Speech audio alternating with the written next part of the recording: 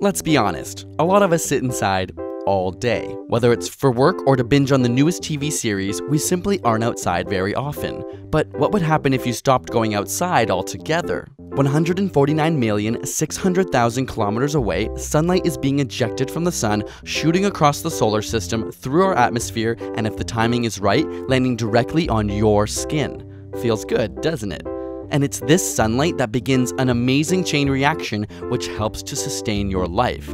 The sunshine vitamin D that is. Interestingly, some of the cholesterol you consume is altered and stored in your skin, and when that well-traveled ultraviolet B sunlight hits your skin, it modifies this cholesterol. The new molecule travels through the bloodstream to the liver, where it's altered again, and then to the kidney, where it is biologically activated. This activated vitamin D works to absorb calcium from your food, ultimately leading to bone growth and strength. In a way, your skin eats the sun, and the sun grows your bones.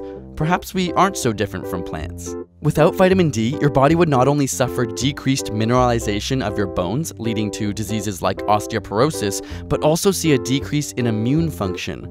Furthermore, there's evidence to suggest that vitamin D helps prevent cancer, heart disease, and depression, which may explain why those in colder climates with less daylight often experience the winter blues. But it's not just the sunlight and vitamin D that makes the difference. Many studies have shown that being in nature can have a mental and physical effect on the body. While using sophisticated brain imaging techniques, brains in nature showed more activity in the regions associated with stability, empathy, and love. On the other hand, viewing man-made environments produced activity in the regions associated with fear and stress. On top of it all, if you're often inside, chances are you're sitting down. Admit it, you've been lounging watching YouTube for hours, which may seem harmless, but studies have shown major health effects linked to sitting time, such as an increase in type 2 diabetes and cardiovascular disease.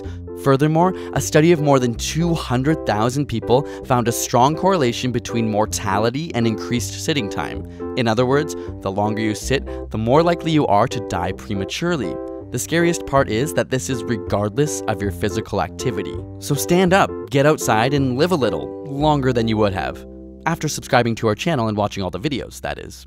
This episode of AsapSCIENCE is supported by Squarespace.com. Squarespace is the all-in-one platform that makes it fast and easy to create your own professional website or online portfolio. You can create a website in just a few minutes using one of their beautiful template designs. Squarespace also has drag and drop tools so you can customize everything about your site, like colors and layout, with just a few clicks. And if you need extra help, Squarespace has an amazing support team available 24/7. For a free trial and 10% off, go to squarespace.com and use the offer code ASAP8. Thanks again to squarespace.com for supporting AsapSCIENCE. And subscribe for more weekly science videos.